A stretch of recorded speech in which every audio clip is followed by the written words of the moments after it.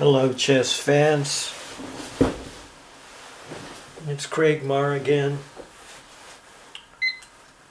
bringing you another edition of Mastering the Middle Game. Let me be honest with you guys, I didn't get to 2400 because I had really terrific openings. In fact, most of my openings were really not, of the really high caliber. I try to keep my openings simple, and my philosophy was stay out of trouble in the opening, especially with black, where you can get into serious trouble if you make a mistake or inaccuracy. The fact is, I really didn't like studying the opening that much, but I love to study the end game, and I kind of love to study the middle game. And there's too many players that I believe they spend too much time studying the opening, and they don't really get good at what really matters, and that is good middle game positional play and good middle game tactics. These are the very things that got me up to 2200, getting up to master a long time ago. So it's all about mastering the fundamentals of middle game tactics. Today what we're going to be learning about is patterns in the middle game. And one of the most important is the knight. What do I do with the knight in the middle game? We all know that in the opening you're going to be developing the knight out c3 or f3, and black can do the same thing, develop the knight to f6, knight to d7. So the question is always going to be, now what do I do? And that's kind of the basic challenge for most beginning and intermediate players.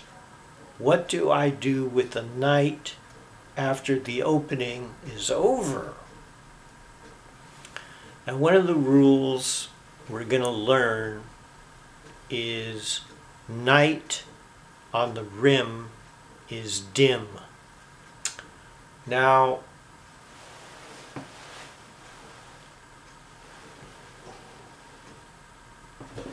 in my opinion, that's really actually one of the really bad rules to learn, because there are times, as we're going to see in this game, where I had the black pieces against a Grandmaster. Knight on the rim can be good.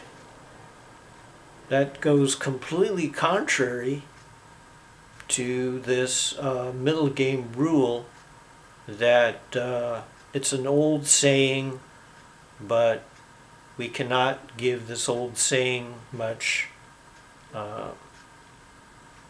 value, because it just doesn't work a lot of the time. Because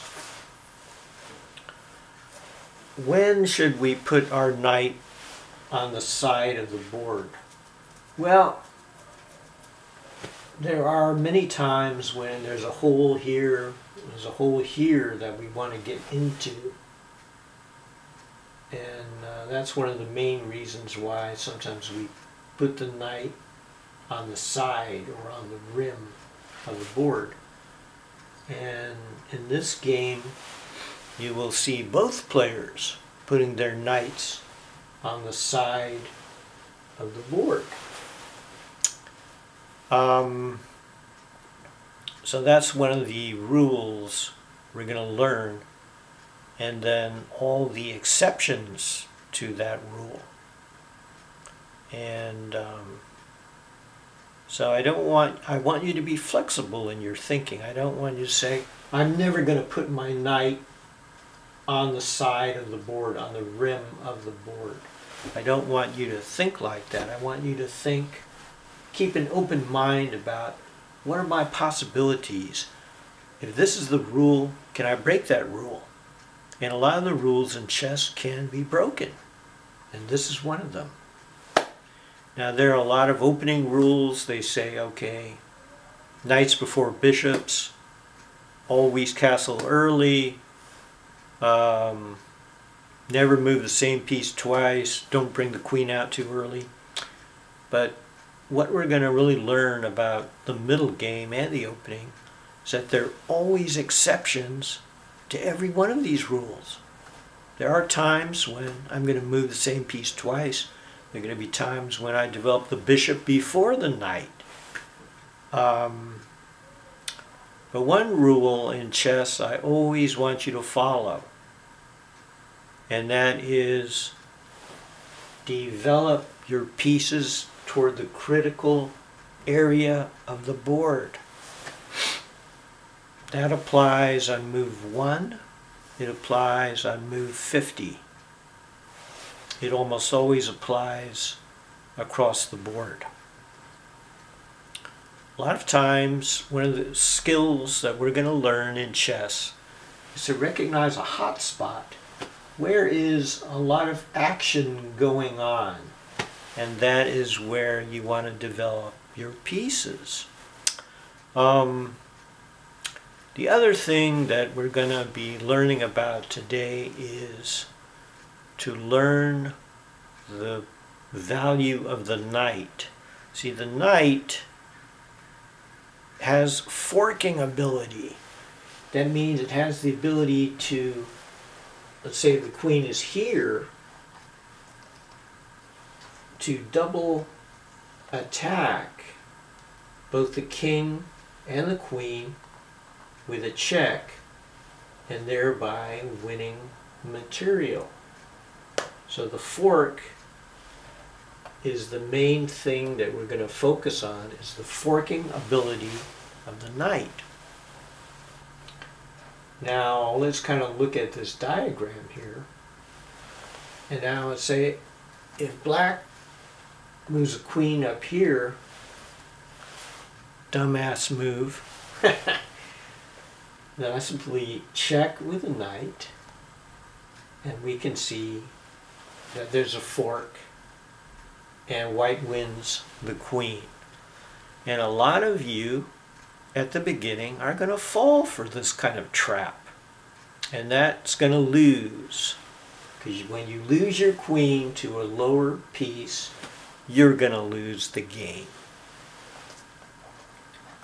Now, a lot of you are not going to fall for the terrible queen d5. It's a dumb move. Instead, a lot of you are going to say, well, no, I'm not going to hang my queen. I'm going to put the knight on that square. Now I want you guys to take a moment to decide what is white's best move here. And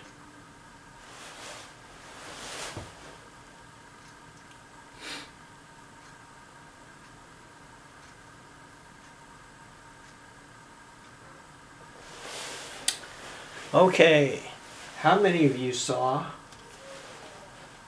queen takes knight?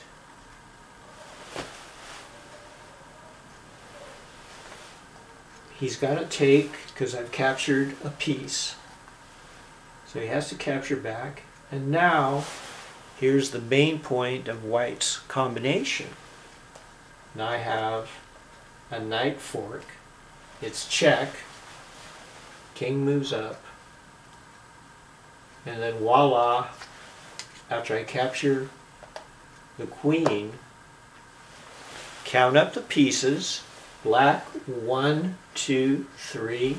White, 1, 2, 3, 4. 4 to 3. White has won a piece and is going to be well on the way to winning the game. So that is how a knight fork works. Now you're probably wondering, you know, these masters or grandmasters that I play, they're so strong, they're not going to fall for that. Well, some of the skill in chess involves how can I set up a position where I'm going to force you into a knight fork, which you can't get out of. And that is kind of what happens in our featured game between myself and Grandmaster Sergey Kudrin, who was one of the strongest players in the U.S. for many years in the 1980s and the 1990s. Sergey has largely retired now. You know, he's old like me. But back in the day, and this game was played in 1986 at the World Open, we were both up-and-coming young players out to make our mark in the chess world. And at this time, my rating was 2490, so I needed 10 more points to try to get into the top 50 rated players in the United States. And Sergey was already an established grandmaster, rated 2580. And my rating at the time, at the tournament, was somewhat underrated at 2430. But I really needed to win this game in order to vault into the top 50 players.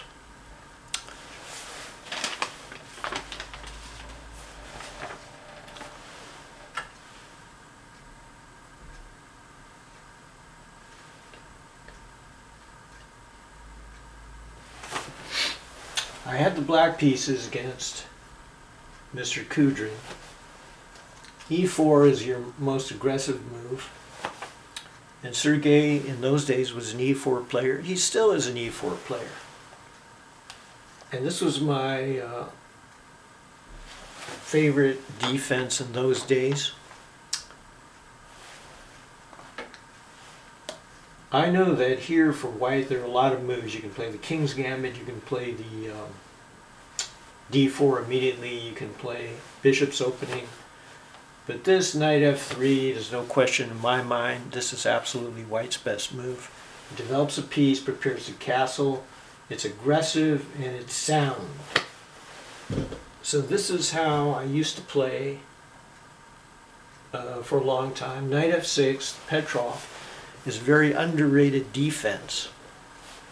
And it's just as good as Knight C6. In fact, my first couple of years in chess, I played the Petrov exclusively. But for whatever reason, Petrov is not that popular, you know. But it's a largely underrated defense. Now, there are two moves here. You have Bishop C4, and you have Bishop B5, which is better? Well, I know that Fischer played this for most of his chess career, so I think the Roy Lopez generally is white's best third move at this point. Kudrin plays a little bit tricky. Now, for beginners and club players, this is white's most dangerous and tricky move, because if black, for example, plays here, you have the very dangerous knight. This is a primitive move, but it's very dangerous, and the number of tricks and traps that black can fall under here is tremendous. So this is one of white's or black's most sort of dangerous defenses. But here I'm going to show you the move that just completely, pretty much ends all the cheapos and tricks, pretty much. Well, it doesn't really end them, but it really cuts down on the number of, you know, dangerous ways. This is the best move by far. Fischer's move. You see, the attack is going to come on this weak F7 square. Notice that if you decide to come in here, I'm simply going to capture your knight. So that doesn't work. So let's say white simply develops, and now I develop my knight, and then when you come in here, I simply castle out of danger, and then black is going to have no further problems in the opening. A lot of you are thinking, well, I can take knight f7, but this is not really going to lead to anything except a bad game for white, because I take it, and then you capture my rook, and then I capture here. And the problem with this attack is you have no attack anymore, because all your pieces are gone, and black has a clear advantage. So you don't want to fall for this, and black is in perfect safety at the end of all this so-called attack. So the main thing we want to avoid is not to give away all our pieces for a premature attack. So in this position, it is white to move, and I believe that black has a solid type of defense here. So Sergey played here, which is a little bit tricky. Okay, now this is the move, because now knight f6, I simply castle, you know. So this is interesting here. Now look at this move. Look at this move. Now the main attribute of this move is to get me out of book. It's not really that good of a move, but I'm perplexed because I've never seen this move before. Bishop b6, I don't want to go bishop d6, feels so awkward. But this bishop b6 must be the best move. I played more conservatively bishop e7. Just trying to stay out of trouble here.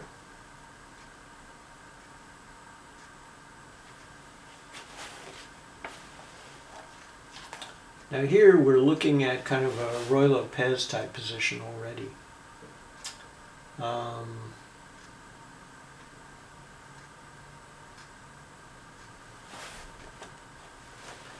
This pawn could be under attack now from b5, so I protect the pawn. And now we definitely have a very solid position for black, you know.